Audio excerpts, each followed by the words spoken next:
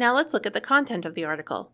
The way an article is written can tell you a lot about how reliable the information included is.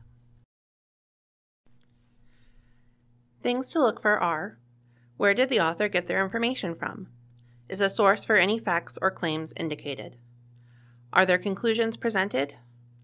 What evidence is presented to support these conclusions? Do other sources agree with the information presented? Are there typographical or factual errors or major omissions?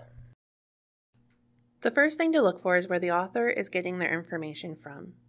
In a reliable article, this will be easy to do as the sources of facts and claims will be indicated using in-text citations and footnotes in scholarly articles, or links to the source of the information in authoritative sources.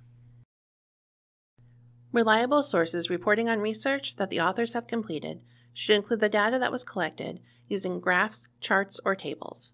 Scholarly articles will also tell you how they collected and analyzed the data and how confident the authors are in the validity of their results.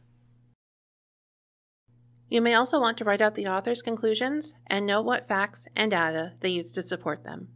In a reliable source, this should be easy to do. While it may seem arbitrary, there is a reason why faculty require so many sources for each paper.